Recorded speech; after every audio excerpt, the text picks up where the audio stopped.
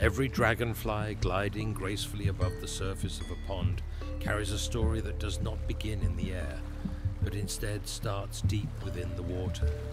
Like an inverted fairy tale, dragonflies spend most of their lives not in the beautiful, winged form we know, but as underwater creatures that are almost unknown to the casual observer. It all begins with eggs so small they are barely visible. Female dragonflies usually lay their eggs directly in the water or on the surface of aquatic plants. Some species even insert their eggs into the soft tissue of plant stems. Depending on the species and the water's environmental conditions, a single female can lay anywhere from hundreds to thousands of eggs. These eggs, only fractions of a millimeter long and oval in shape, will hatch after a few days, weeks, or even months, depending on the water temperature and the dragonfly species. From those tiny eggs emerge strange, alien-like creatures called nymphs. They have no wings, lack the bright colors of adult dragonflies, and instead possess sturdy bodies and large jaws. Their world is hidden beneath the water's surface, and it is here that the true life of a dragonfly begins. Not as a nimble dancer in the air, but as a lethal predator in a silent realm. If the adult dragonfly is the ruler of the skies, then the dragonfly nymph is the undisputed master of the underwater microworld. Nothing is truly safe in its presence, not mosquito larvae, not water insects, and not even small fish. All can become a meal for the nymph. Though far from elegant in appearance, nymphs are remarkably effective hunters. Their bodies, either flattened or cylindrical, are equipped with a unique jaw structure known as the labium, a kind of extendable arm that can shoot forward with lightning speed to seize prey. This strike is both swift and precise, giving their victims almost no chance to escape. In addition to their deadly hunting tool, dragonfly nymphs are masters of camouflage. Their body colors often match the substrate of the pond or riverbed, blending into brown mud, the green of decaying leaves, or the gray of pebbles. Hidden in this disguise, the nymph will wait motionless like a stone until an unsuspecting prey passes by, then unleash its labium in a fraction of a second, gripping the victim with small but razor-sharp hooks. The combination of speed, accuracy, and stealth makes them nearly impossible to evade. Beyond their hunting prowess, nymphs possess a highly unique respiratory system. They do not use external gills like fish, but instead possess internal gills located within the rectum. Through these gills, they draw water into their bodies, extract oxygen via the gill surfaces inside the rectal chamber, and then expel the water back out. This mechanism not only allows them to breathe, but also enables rapid movement. By forcefully expelling water backward like a miniature rocket, the nymph can propel itself forward to leap great distances, whether to escape danger or to strike at prey. The nymph stage of a dragonfly's life can last an exceptionally long time, surprisingly long for such a small insect. Depending on the species, dragonfly nymphs can live underwater for anywhere from 6 months to 5 years. During this period, they grow through numerous molts, shedding their exoskeletons many times. With each molt, they become larger, their jaws stronger, and their hunting abilities even deadlier. Yet despite growing stronger, life beneath the surface is still fraught with danger. Nymphs must compete with other predators, survive in water that may dry up, endure pollution, and avoid becoming prey themselves to larger fish or insect-eating birds. In other words, not every nymph will make it to adulthood. For those that do survive, however, their greatest adventure still lies ahead, in the skies. The dragonfly's life cycle follows a pattern known as incomplete metamorphosis. This means they do not pass through a pupal stage like butterflies. Instead, they transform directly from egg to nymph, and then from nymph to adult dragonfly. While this transformation may seem simple, it is in fact a remarkable biological journey, filled with challenges and wonders. On the right day, when temperature, humidity, and light conditions are just right, a fully developed nymph will climb up the stem of a plant or a rock at the water's edge.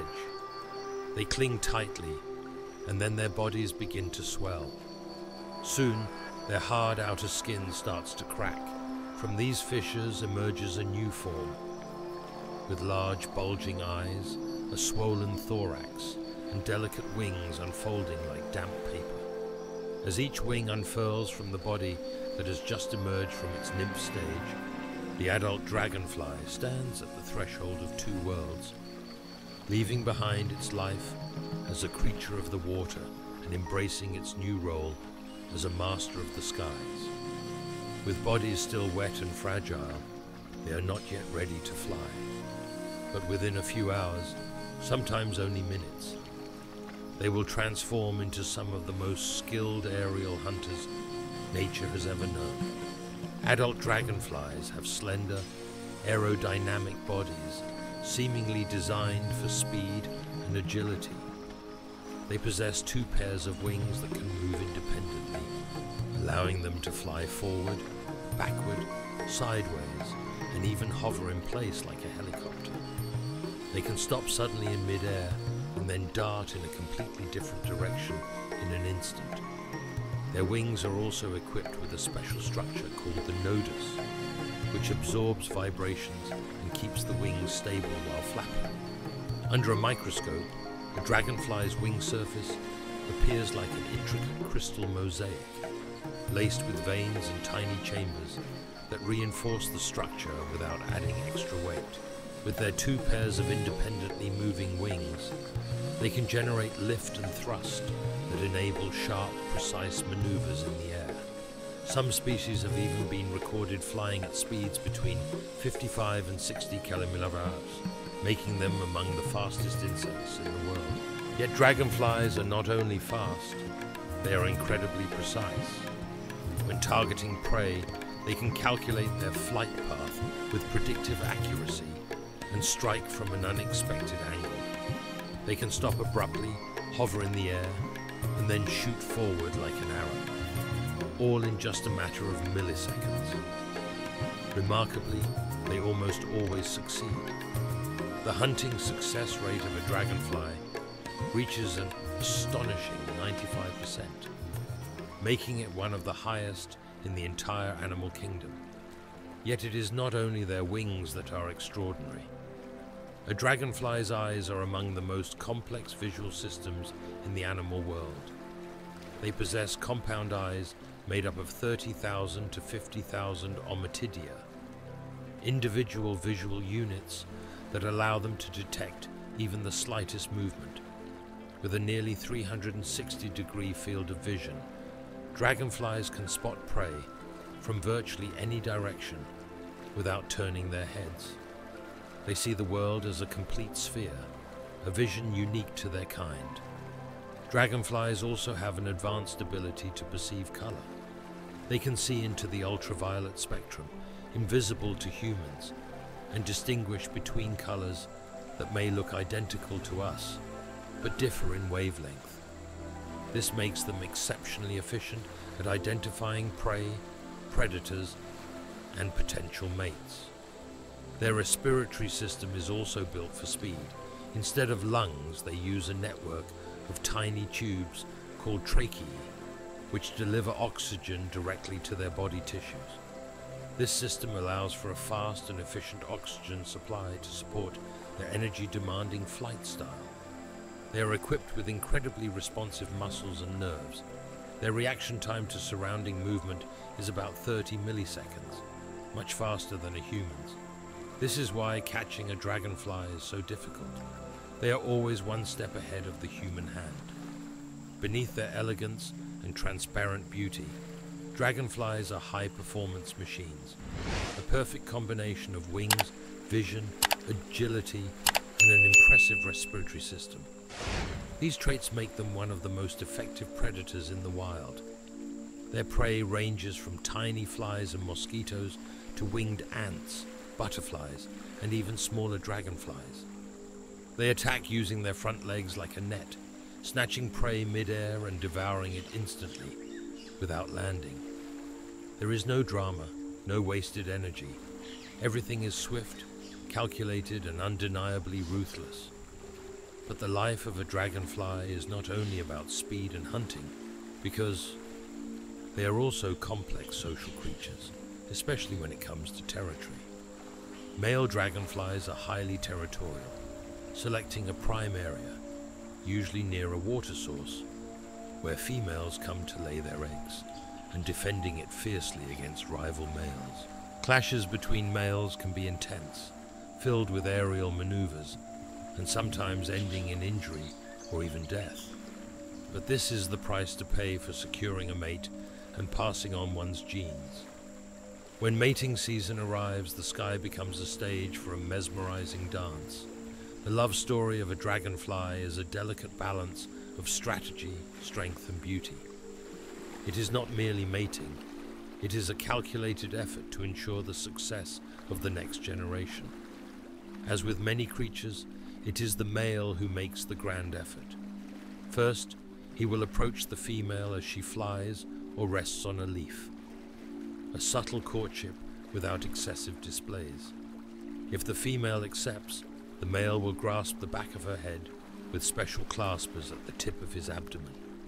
This is known as the tandem formation, where the pair flies together, spinning in the air like one body with two minds. The female then curves her abdomen toward the male's thorax to connect with his secondary genitalia. This is the actual mating position, known as the wheel position, where their bodies form a heart or circular shape. It is here that fertilization takes place, along with something far more strategic, sperm manipulation. Male dragonflies possess an extraordinary ability to remove rival sperm from the female's body before fertilizing her. Using specialized structures at the tip of the abdomen, he can clear her reproductive tract to ensure that only his sperm will fertilize the eggs. After mating, the female will begin to lay her eggs, sometimes still held in the male's grasp, a strategy meant to prevent other males from mating with her. When alone, the female lowers the tip of her abdomen to touch the water or aquatic plants, laying her eggs one by one until the count reaches the hundreds. But there is a bittersweet truth to this cycle. For many dragonflies, adulthood is fleeting, lasting only a few weeks to 2 months. Some species live just a handful of days in their winged form. This means their long years as nymphs serve a single purpose: to grant them one brief chance in the air, to fly, to hunt, and to mate.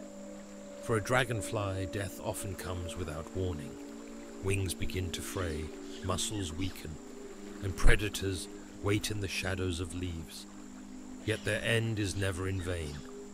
The eggs they leave behind will hatch into nymphs, continuing the cycle once more, a living legacy in the shape of a circle that never stops turning. Dragonflies are not merely beautiful hunters of the air. Knowingly or not, they are invisible guardians of many freshwater ecosystems.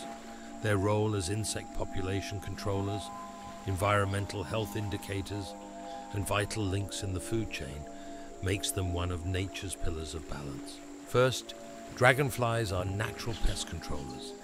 They prey on mosquitoes from the moment they are nymphs to their adult stage. Nymphs hunt mosquito larvae in the water, while adults snatch mature mosquitoes mid-flight. In a single day, a dragonfly can consume hundreds of mosquitoes or other small insects. Without them, mosquito populations could explode, and with that surge, the risk of diseases like dengue, malaria, or Zika would rise dramatically. More than that, dragonflies are highly sensitive biological indicators. Because they spend most of their lives underwater, they can only survive in clean, unpolluted environments. Unpolluted.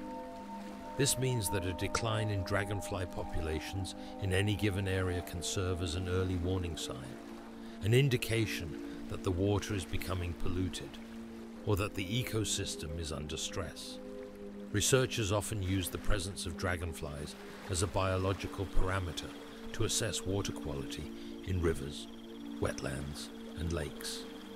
On the other hand, dragonflies also serve as a food source for many other creatures. Small birds, large spiders, frogs, and even predatory fish include them in their diet. In other words, dragonflies occupy a middle position in the food chain, keeping the balance between small insect populations and larger predators. Another unique role is that some dragonflies contribute to flower pollination.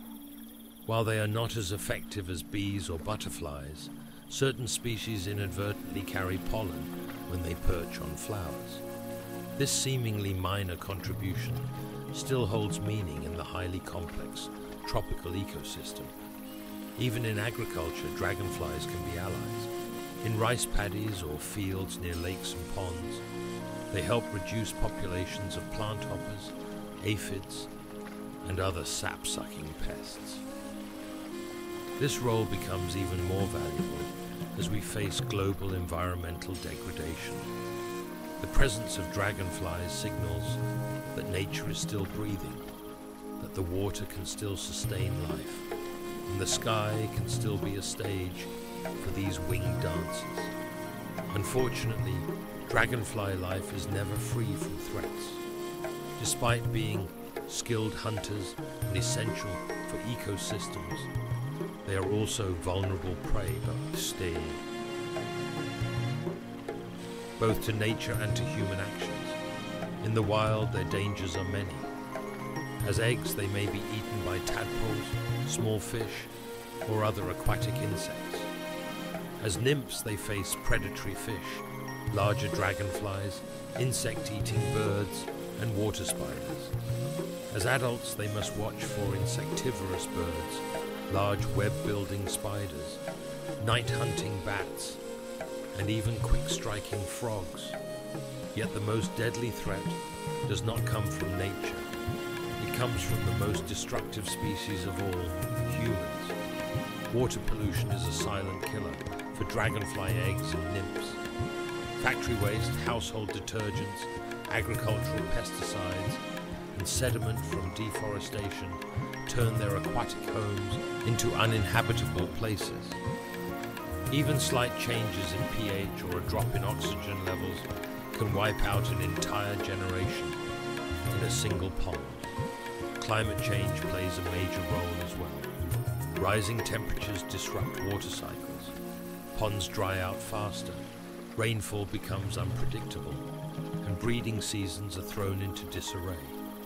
In some regions, shifting seasons cause dragonflies to emerge too early, before their prey is abundant, leading to a sharp increase in mortality rates. This is further compounded by the permanent destruction of wetland habitats. Ponds, marshes, and small rivers that serve as breeding grounds are being cleared for settlements, plantations, or industrial zones. Without stable aquatic habitats, their life cycle can be broken, and when that cycle breaks, we lose not just a beautiful winged insect, but also a crucial regulator of local ecosystems. Ironically, even though dragonflies help humans control mosquitoes and pests, humans are often the ones unknowingly driving them away.